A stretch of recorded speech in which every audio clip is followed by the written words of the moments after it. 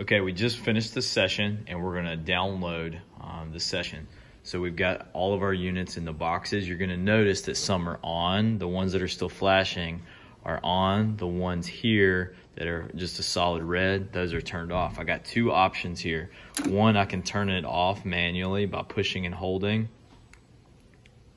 Okay, and then putting it back in here. Or when I go download, the computer will automatically turn these off. So two options. I typically like to have them off, just think it may be connecting a little bit better. All right, the second thing I'm gonna do before I'm gonna push the trigger is I'm gonna look at the second light down. So each unit has 3 lights. The top light, the middle light, and the bottom light. I'm gonna look at the second light and see if it's connected. If it's flashing,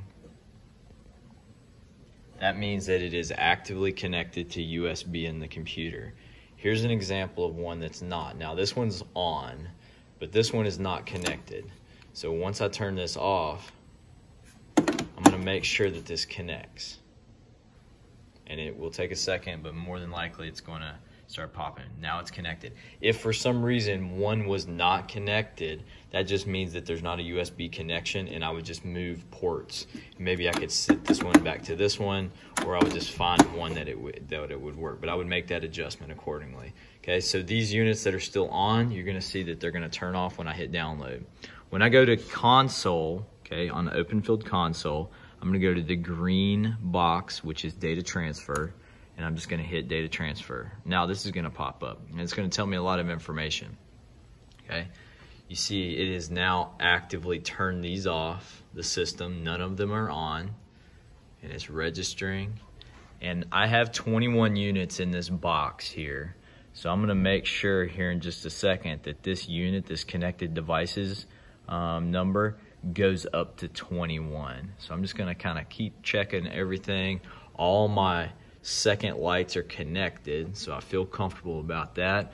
I'll look back, and now I have 21 units connected. So for here, I'm gonna come back down here. I just sort by date by clicking, and then the most current activity's up, and then I'm downloading. Everything's good to go. Doesn't look like anything's going on here. This session right here was when I just turned one on a second ago, so it was just 3 seconds long. It'll actually not even download. If something like that's really short, it doesn't even download at all. It just recognizes it as either an error or you just tested it out. But at this point now, after I have everything downloaded, I have all my units connected, I'm gonna go up here to the top at the end of the day, and I'm gonna push full sync. There's 2 options for sync. There's fast sync and there's full sync. At the end of each day, we're gonna hit full sync to grab all packets of data. If I was just actively working, maybe I was switching ID numbers on units, I'm gonna go fast sync, but because it's at the end of the day and we're uploading like a true activity, I'm gonna hit full sync. And then it's gonna come to this right here. Then at the end of the download, it will sync it right to the cloud. That is downloading a session.